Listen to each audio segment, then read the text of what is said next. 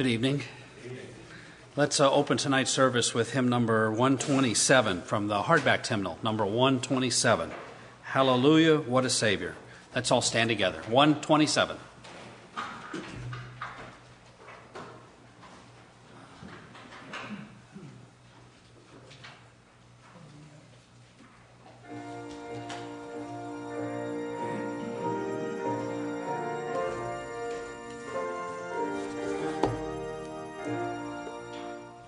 Man of sorrows, what a name for the Son of God who came, ruined sinners to reclaim. Hallelujah, what a Savior, bearing shame and scoffing rude, in my place condemned he stood, sealed my pardon with his blood. Hallelujah, what a Savior. Guilty, vile, and helpless we, spotless Lamb of God was he. Full atonement can it be? Hallelujah, what a Savior. Lifted up was he to die. It is finished was his cry. Now in heaven exalted high. Hallelujah, what a Savior.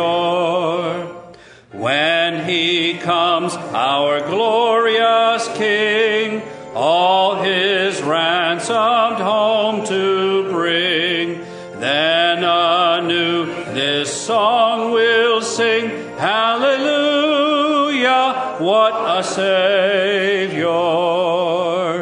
Please be seated.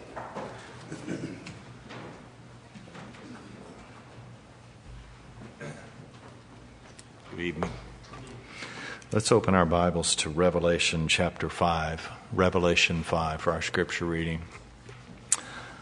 The brethren in Spring Lake send their love and covet your prayers, and I assured them that we were in prayer for them.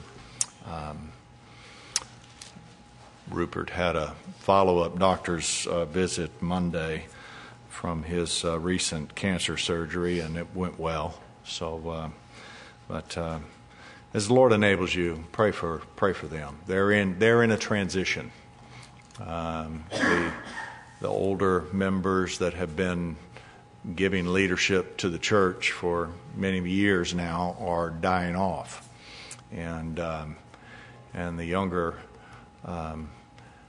men are going to have to bear the burden of responsibility, and it's a transition.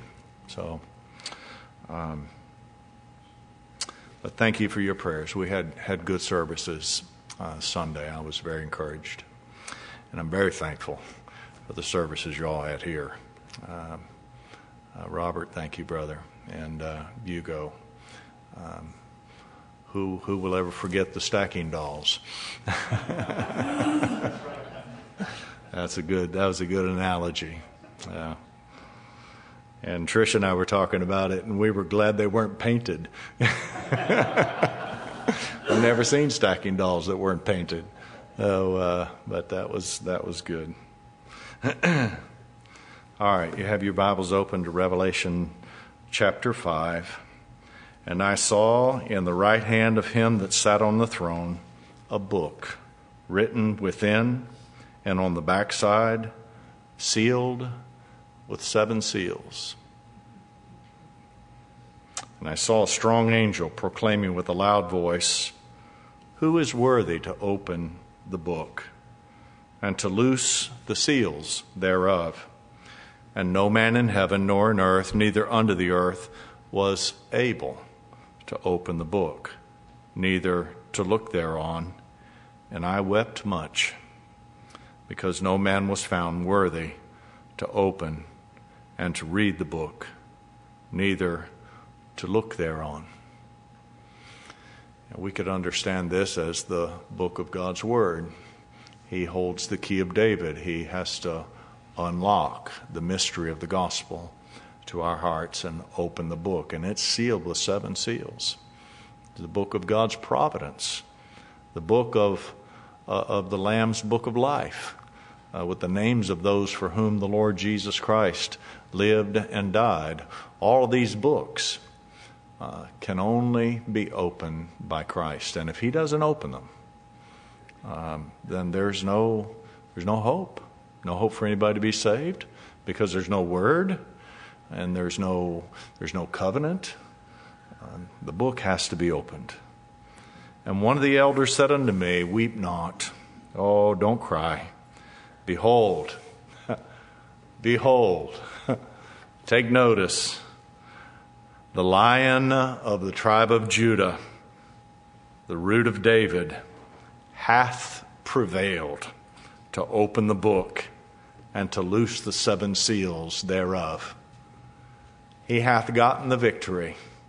He hath finished the work. He hath redeemed his people. He hath satisfied the demands of the law. He hath prevailed, and he's able. And I beheld, and lo, in the midst of the throne and the 4 beasts, and in the midst of the elders, stood a lamb as it had been slain, having 7 horns, that's his power, and 7 eyes, that's his omniscience, which are the 7 spirits of God sent forth unto all the earth. And he came and took the book out of the right hand of him that sat upon the throne. And when he had taken the book, the 4 beasts and the 24 elders, that's the church, fell down before the Lamb, having every one of them harps and golden vials full of odors, which are the prayers of the saints. And they sung a new song, saying, Thou art worthy to take the book and to open the seals thereof, for thou wast slain and hast redeemed us to God by thy blood out of every kindred and tongue and people and nation. Let's pray together.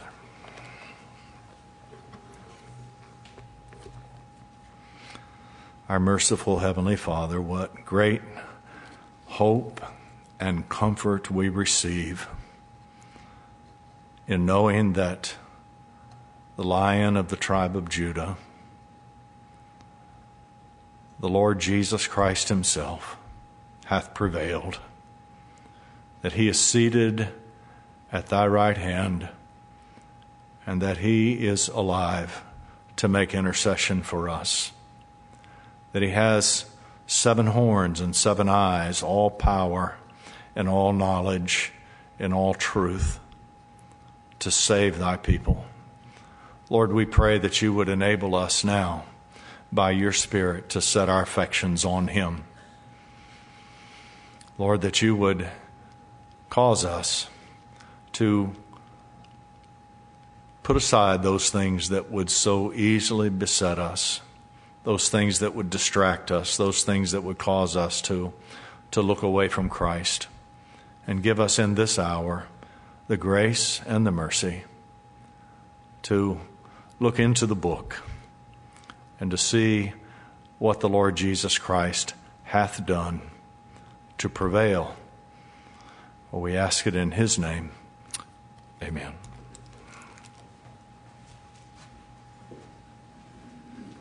Hymn number 5 in your gospel hymns song. Number 5.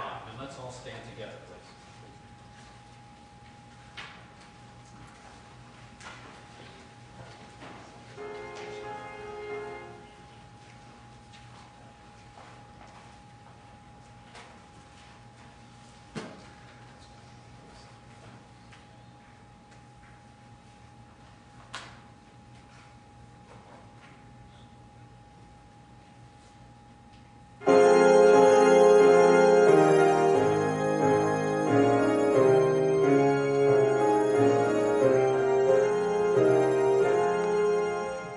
Come, ye sinners, poor and wretched, weak and wounded, sick and sore.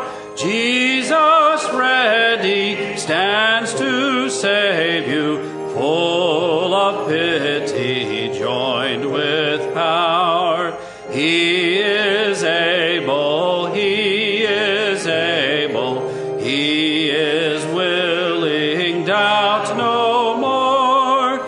He is able, He is able, He is willing, doubt no more. Come ye needy, come and welcome God's free bounty glorify. True belief and true repentance, every grace that brings us nigh. Without money, come to Jesus Christ and buy. Without money, come to Jesus Christ and buy.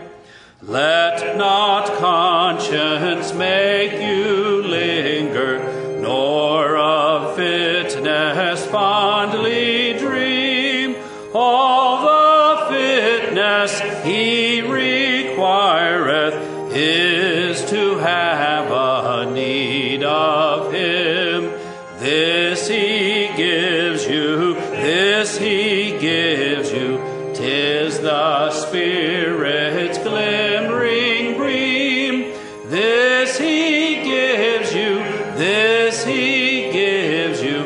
'Tis the Spirit's glimmering beam.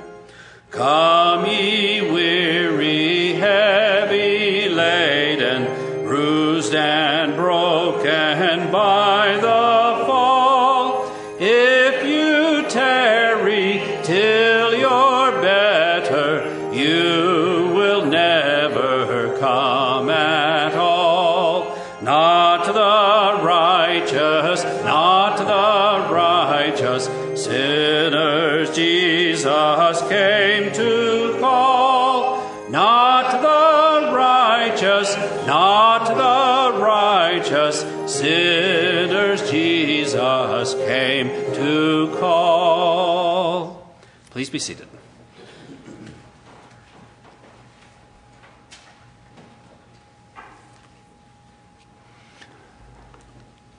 Somebody move those hymnals I put on that back table.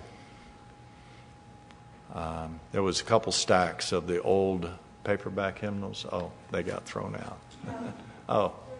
Oh, I just put them there. I was going to announce for everybody to take them home, so we'll put them back out. Take as many of those as you want. Now that we have the new ones, if you want to take one home with you, or two or three, feel free to do that.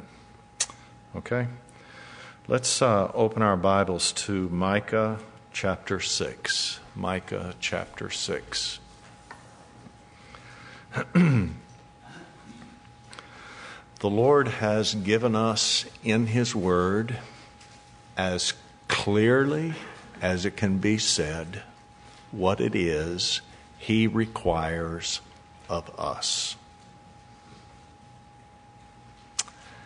And I have read several commentaries of men who I've benefited from much of their writing, and yet I've not read anybody that has properly understood what it is God requires of us.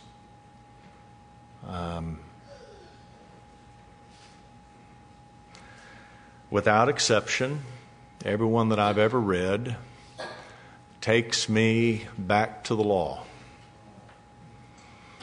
and gives me something to do in order to make myself acceptable to God.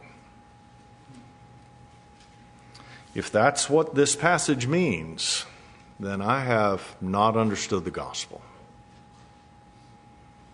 I don't believe it is. And I believe that what it does mean will be of great comfort and encouragement to every child of God to understand what it is that God requires of me. Here it is. Verse 8 of Micah chapter 6. He hath showed thee, O man, what is good. And what doth the Lord require of thee? To do justly, to love mercy, and to walk humbly with thy God. To do justly, to love mercy, and to walk humbly with thy God. Now, everybody I've ever read on this passage of Scripture tells me that to do justly means to do right. I want to do what's right. You want to do what's right. All the time. You don't want to do wrong. You want to keep your promises. You want to fulfill your duty. You want to be honest in your dealings with men and with God. But if that's what doing justice is, if that's what God requires of me, I fall short. I fall short. The word justly is a legal term. The word justice means that the law has been fulfilled. That's what it means. You wouldn't have any patience with a judge that would let a criminal off without satisfying the demands of the law. The law says that if you don't do justly, that these are the consequences to be paid, and in order for justice to be satisfied, those consequences have to be paid. And so it's a legal term. To do justly means to fulfill the law. To love mercy. To love mercy. Oh, I've read men that talk about being charitable and being generous and being gracious in your dealings with men. I want to be charitable. I was talking to a pastor this past week. Had a couple that had been attending his church for years, listening to the gospel. And they left and told him that the church wasn't charitable enough. They weren't showing enough charity. They didn't have any programs going on to help the poor and that sort of thing.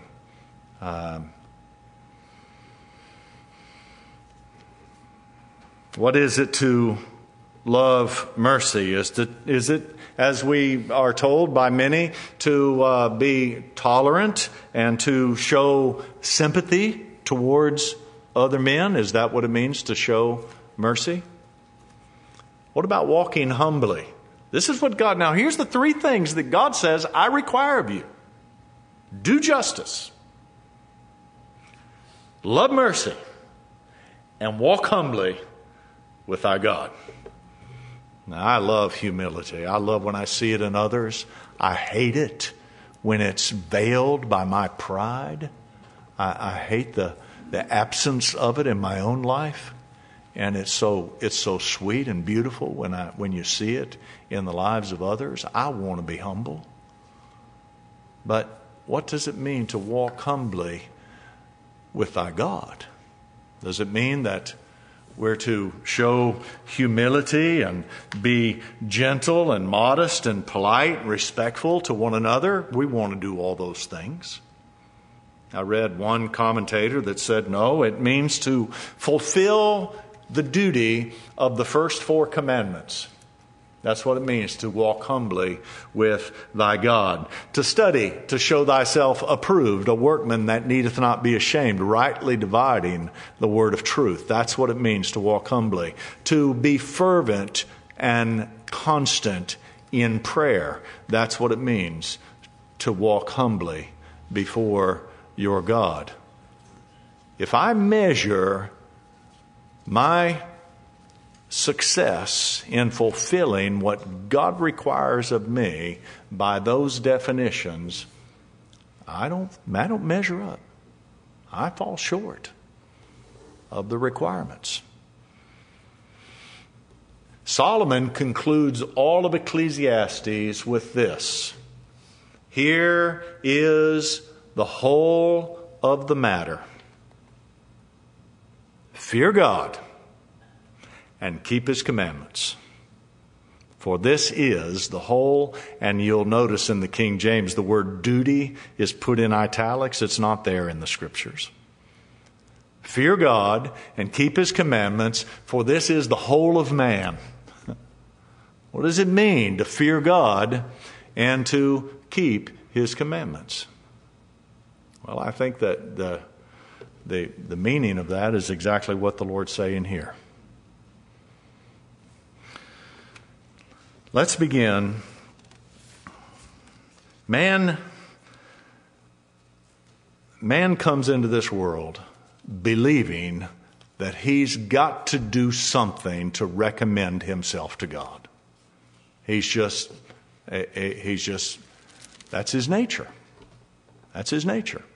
He believes he's got to at least do his best in keeping the commandments of God. He's got to at least show some evidence of faith in order to have any hope of salvation. He'll say that, it's not by works, it's by grace, and then he'll say, well, you've got to make a decision, you've got to perform certain duties. You've got to keep God's commandments and you make them your rule of life. And so they'll talk about grace, and then they'll turn right around and make salvation a matter of works. And we'll all do it. And even the children of God remain recovering Pharisees their whole life. Let me tell you what the evidence of that is. You remember in Matthew chapter 5 when the Lord said to agree with your adversary quickly, lest he go to the law? Now, Satan is our adversary. He's the accuser of the brethren. What does Satan say to you and to me? Look how... Now, he doesn't say this to the unbeliever. To the unbeliever, he points them to their righteousness. He points them to their good works. He gives them comfort and false hope by salving their conscience with the hope that they've done their best. But we know better, and he can't get us that way. So what's he do? What's he do? He points out our sin, doesn't he? And he says, look how evil you are. Look how wicked you are. You see, it's self-righteousness in reverse. God's going to judge you for that. You're going to go to hell because of how wicked your sin is. And the Lord said, agree with your adversary quickly, lest he take you to the law. There is something that you can agree with the devil about. That's right, I said it. I thought about making that statement a long time today before I made it, but I just made it. There's something you can agree with the devil about. When he tells you about the wickedness and the evil of your sin and your heart, you agree with your adversary quickly. And the quicker you agree with him, the more you'll know that the law has nothing to say against you. This is a faithful saying and worthy of all acceptation. Christ Jesus came into the world to save sinners. You're right, Satan. I'm a sinner. And I'm a whole lot worse than I think I am.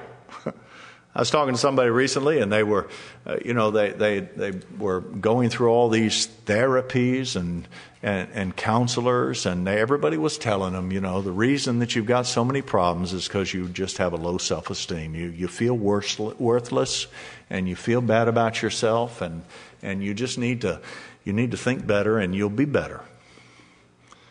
And I don't guess anybody's ever told him what I told him. But I told him, I said, you're a whole lot worse than you think you are. You're a whole lot worse than you think you are. And it put him back on his heels. But he heard something, and I'm very hopeful that that the Lord's going to show him this. So when your adversary says to you, "Look how wicked you are," you agree with him quickly, and don't let him take you to the law. Now, if you try to justify your sin, or if you try to excuse it, or if you try to make it less than it is, then he's going to drag you to the law, and you're going to have no hope. And what did the Lord say in Matthew chapter 5? If he takes you to the law is not going to be satisfied until its full penalty is paid. The full penalty of the law is paid. So, just like the Lord uses our old man to drive our new man to Christ, just like Esau serves Jacob, Satan is God's Satan. He's God's devil. And if the Lord uses him to expose our wicked hearts, praise God. If we're brought as sinners to see our need for Christ, and we flee to him for our righteousness and for our justice before God. Yes, I'm a sinner, but that's who Christ came to save. And I'm running to him. And I know that he's satisfied the law. And you're not going to get me to believe that God's going to punish me for my sin. He's already punished Christ for my sin. I'm looking to him.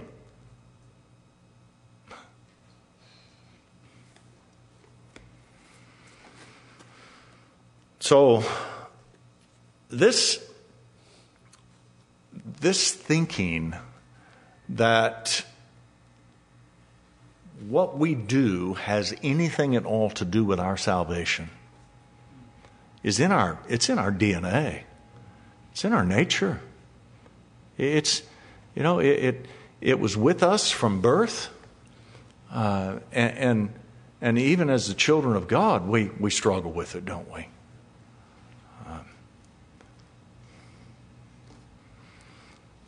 What must I do to be saved? Isn't that what the Philippian jailer asked? Now I want to know the answer to that question. What must I do to be saved? What does God require of me? Those Pharisees asked the Lord in John chapter 6 when they said, what works can we work to do the works of God? And what did the Lord say? This is the work of God, that you believe on him whom he has sent.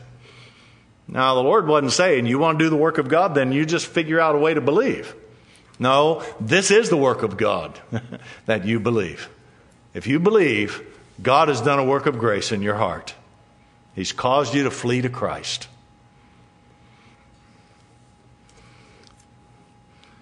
It's no wonder that works religion is very profitable. Men are drawn to it.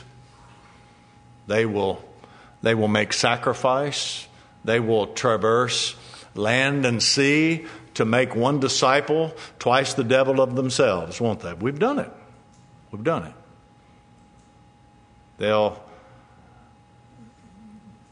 They'll punish themselves. They'll give of their money. They'll do whatever they can do in order to try to save themselves. And if doing justly and loving mercy and walking humbly before our God has anything to do with something that we do, then we're just back to works, aren't we? We're just back to works. Turn with me to Isaiah chapter 1.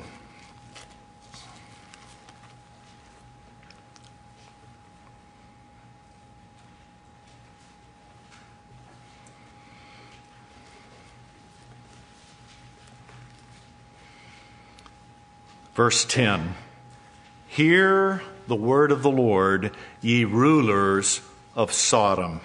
Now the Lord's speaking to Israel, and he's calling them Sodom. Give ear unto the law of our God, ye people of Gomorrah. To what purpose is the multitude of your sacrifices unto me, saith the Lord? I am full of the burnt offerings and rams and the fat of fed beasts, and I delight not in the blood of bullocks or of lambs or of he-goats. And when you come to appear before me, who hath required this at your hand to tread my courts? Bring no more empty oblations. That's all they are. Vain commitments. Incense is an abomination unto me. The new moons and Sabbaths, the calling of assemblies, I cannot away with. It is iniquity. Even your solemn meetings, your new moons and your appointed feast, my soul hateth. They are a trouble unto me. I am weary to bear them. And when you spread forth your hands, I will hide mine eyes from you. Yea, when you make many prayers, I will not hear, for your hands are full of blood. Now, the Lord is describing their religious activity. He's not talking about the wicked stuff they're doing. He's talking about their religious meetings. He's talking about their prayers. He's talking about their sacrifices. He's talking about the things that they're bringing to the altar in hopes of winning the favor of God. This is what God requires of you, not those things. Quit the evil of those things. What God requires of you is to do justly, to love mercy, and to walk humbly, not before men, but before thy God. That's what God requires.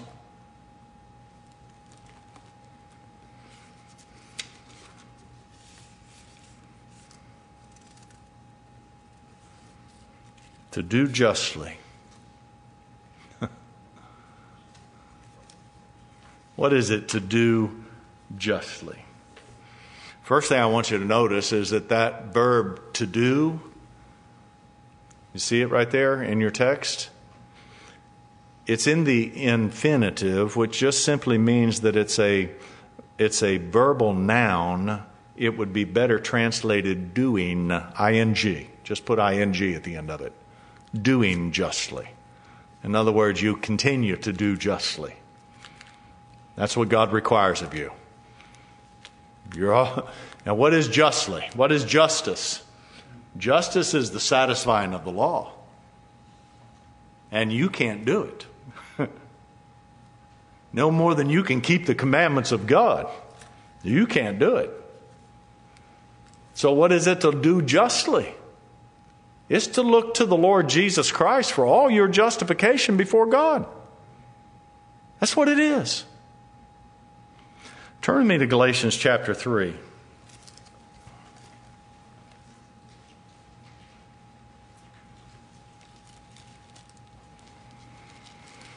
Galatians chapter 3, verse 6. Even as Abraham believed God, and it was accounted to him for righteousness. Abraham believed God, and it was accounted for him for righteousness. Know ye therefore that they which are of faith, the same are the children of Abraham. And someone, matter of fact, I mentioned this last Wednesday night. The lady that cut my hair, I had a chance to talk to her. I guess it was, I ran into her today. Going into Sam's. She was standing out front, and she told me, she said, I've been thinking about what you said the other day. I said, wow, thank God. Thank God. But she was saying, doesn't God love all of his children? And I told her today, I didn't remember to tell her this the other day when I was talking to her, but I told her today, I said, the Lord said to the Pharisees who believed that they were the children of God, that they were children of the devil. And she said, I hope that's not true of me. I said, well, come and listen. Come.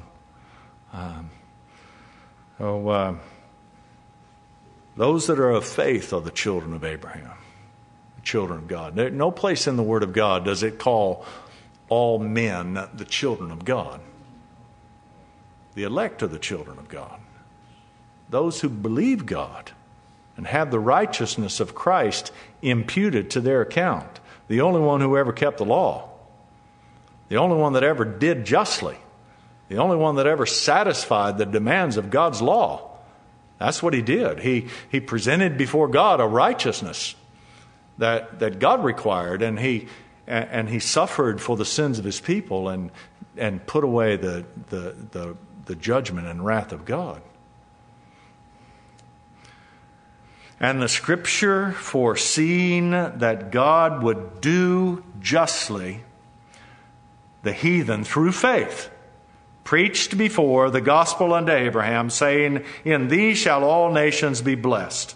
So then, they which be of faith are blessed with faithful Abraham. For as many as are of the works of the law are under the curse. If doing justly means that I've got to keep the law, and that's what God requires of me, I'm in trouble. Cursed is everyone that continueth not in all things that are written in the book of the law to do them. You want to keep the law, you're going to have to keep it perfect. The curse of God is upon anyone who does not keep the law of God perfectly. And so when I fear God and keep His commandments, I'm looking to Christ. I'm resting in Christ. And all the commandments of God are satisfied in the person of my Savior. But that no man is justified by the law in the sight of God, it is evident, for the just shall live by faith. And the law is not of faith, but the man that doeth them shall live in them. Christ hath redeemed us from the curse of the law, being made a curse for us, for it is written, Cursed is everyone that hangeth upon a tree. The Lord Jesus Christ suffered the full curse of God's wrath for my law breaking, for your law breaking. So justice is satisfied. And I continue to do justice. To whom coming, I am doing justly as God gives me faith to look to the Lord Jesus Christ and rest in Him. That's what God requires. That's what God requires.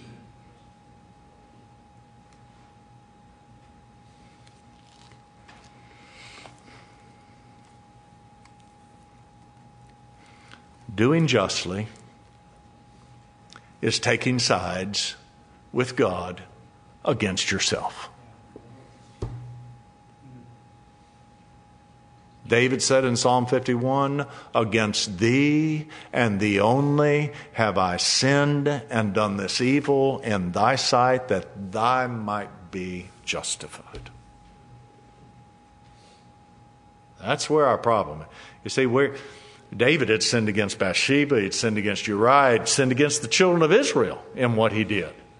But he said, Against thee and thee only have I sinned and done this evil in thy sight, that thou mayest be justified. Lord, you're the one that's got to be justified. I can apologize to Uriah. I can, maybe not to Uriah. I can apologize to Bathsheba and to the people of Israel. I can confess my sins. But, Lord, for justice to be done, you've got to be reckoned with. And for that to happen, you're going to have to purge me of my sin.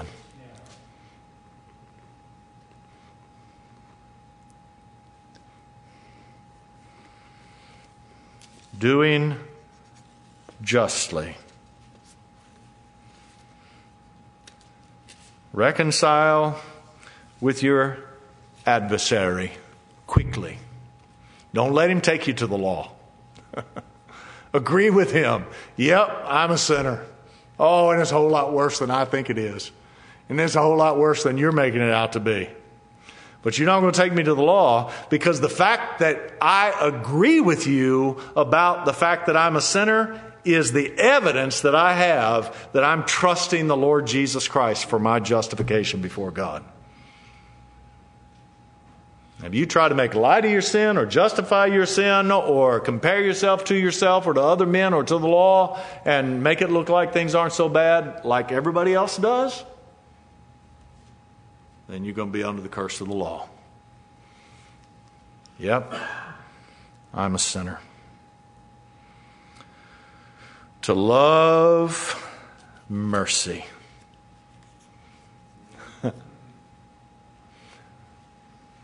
Oh, I need mercy.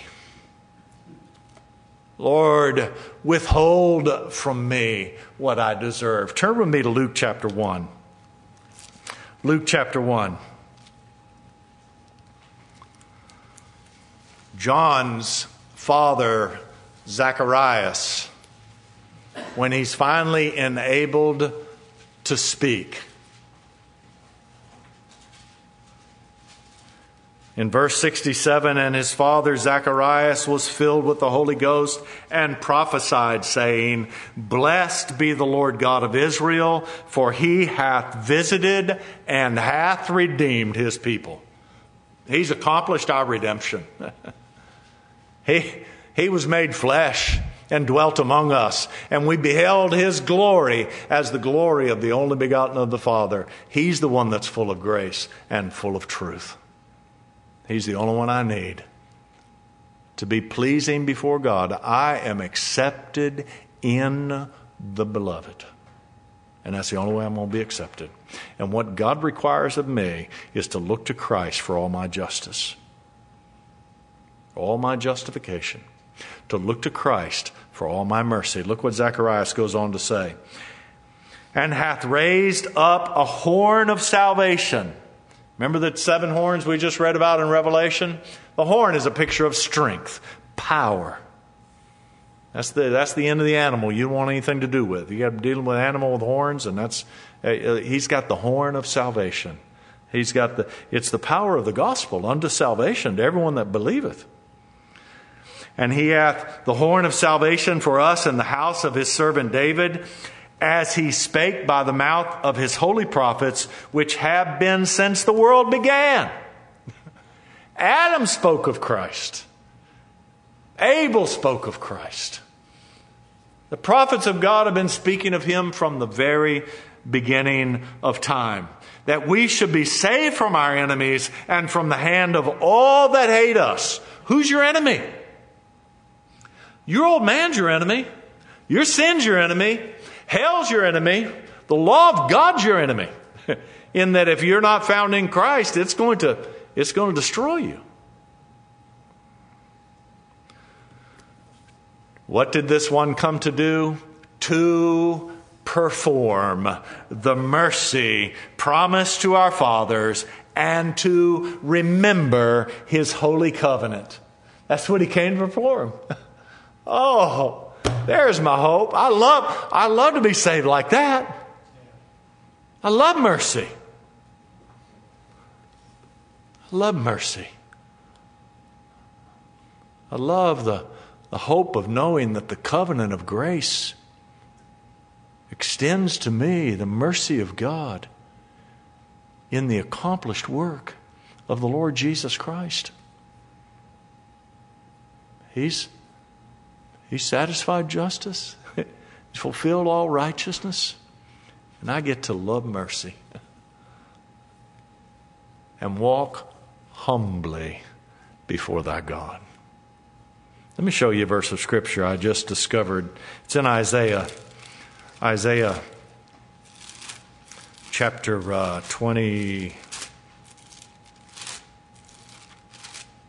23. Isaiah chapter 23. The Lord is talking about the destruction of the world in Isaiah chapter 23. And in verse 9, it says, The Lord of hosts hath purposed it to stain the pride of all glory. Has he stained your pride? Has he? I mean, you're full of it. But you hate it, don't you? You hate it. And our pride's been stained. Because we want to walk humbly before our God. And we do. We do. When we're in the presence of God, there's no pride. There's no pride. Now, Trish and I, we pray together occasionally for special needs, or if we're going to have a meal or something to that effect. But somebody asked me recently, well, don't you and your wife have prayer time together where you just get before God? I said, no, I don't. I don't want her to hear what I'm saying to God. She'd lose all confidence in me. And I don't want to hear what she's saying to God. Prayer is very personal. If He stained your pride and you're crying out to God, you're pouring out your soul to Him, you're confessing your sin to Him, you're begging to Him for His mercy and for His grace, you get in your closet and you do that all by yourself. And you will find yourself walking humbly before your God. Isn't that our experience? 1 Corinthians chapter 1, and we'll conclude with this.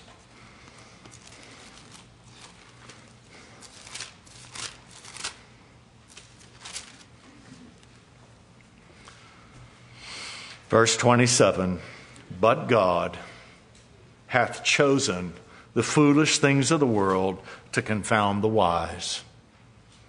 Has He made you foolish? Oh, Lord, I'm such a fool. I'm so weak. I can't do justice. I can't be humble. I can't be merciful. I can't keep your law. Lord.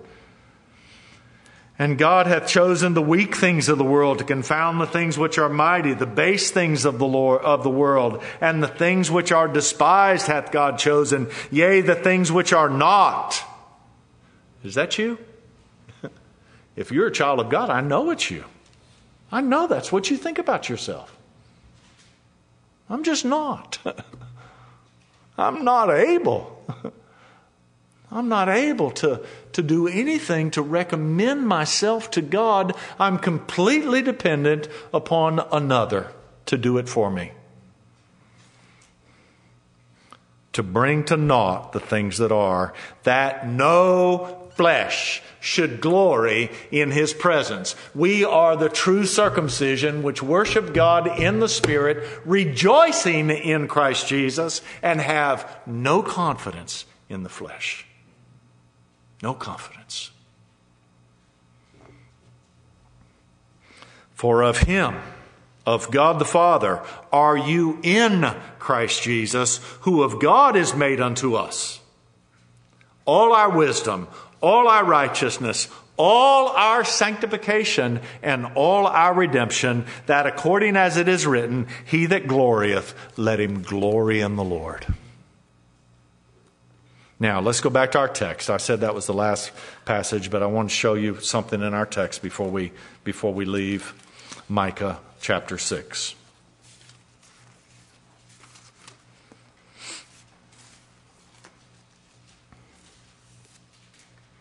Verse 5. O my people, remember now what Balak, king of Moab, consulted, and what Balaam, the son of Beor, answered him from Shittim unto Gilgal, that ye may know the righteousness of the Lord. So this passage of Scripture, in terms of what God requires of us. Now look what he says. Wherefore shall I come before the Lord, and bow myself before the high God? Shall I come before him with burnt offerings and with calves of a year old? Will the Lord be pleased with thousands of rams, or with 10,000s of rivers of oil? Shall I give my firstborn for my transgressions, the fruit of my body for the sin of my soul? He hath shown thee, O man, what is good, and what doth the Lord require of thee? To do justly, to love mercy, and to walk humbly with thy God. That's what he requires. You can offer your child on the altar, burn up your kids. That's God saying you can't bring anything But he says all of this is in the context of what God made Balaam say to Balak. Balak, the king of Moab, hired Balaam to pronounce a curse against Israel. And Balaam kept trying to make good on that. And he kept trying to get Balak, but God forbid him. God put the words in Balaam's mouth. And rather than cursing the children of Israel, Balaam blessed the children of Israel. And here's what Balaam said at Shittim. Here's what he said. He hath not, Balaam speaking, Numbers chapter 23, God hath not beheld the iniquity of Jacob, neither hath he seen perverseness in Israel, for the Lord his God is with him. That was a false prophet who spoke the truth. God hath not beheld the iniquity of Jacob, neither hath he seen the perverseness of Israel. Now the Lord's saying, you want to know what I require of you? Look back at that prophecy that I put in the mouth of Balaam, because that's where your righteousness is. I don't see your iniquity. If you're in Christ, you're doing justly.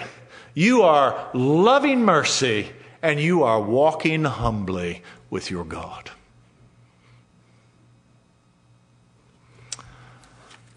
Our Heavenly Father, we're thankful for your word.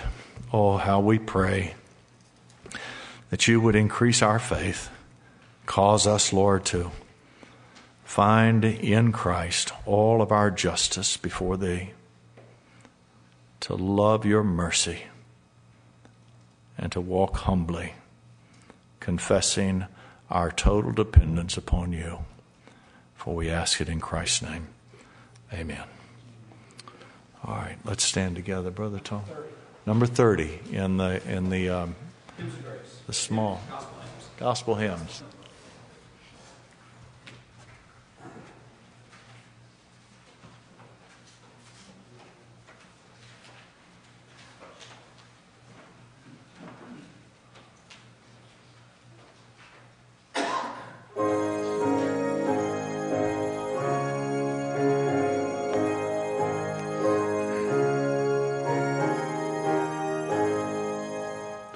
Glory, glory, I'm forgiven.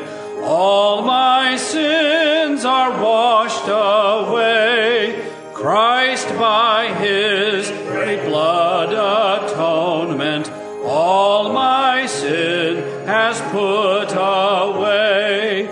Sin imputed to my Savior when he died upon the tree as the substitute for sinners, God will not impute to me. Glory, glory, I'm accepted, robed in Christ's own righteousness. I'm a child and heir of heaven, saved by God's almighty grace. Christ's obedience to the Father is imputed now to me. In God's sight I'm pure and holy. He declares me so to be. Glory, glory, I'll not perish. In Christ's hands I am secure. He who saved me sure will keep me. By God's grace I shall endure. This is not a vain presumption. I just take him as has sworn they shall not perish who believe on me their Lord.